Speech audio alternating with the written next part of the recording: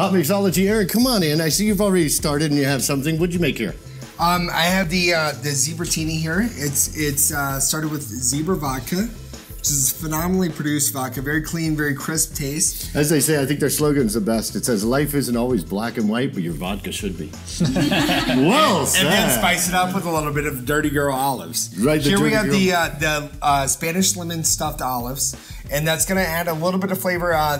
The lemon imparts a little bit of flavor to the olive juice, but not so much that it throws off your cocktail, but just a perfect garnish for it to add just that crisp flavor of lemon to it. I like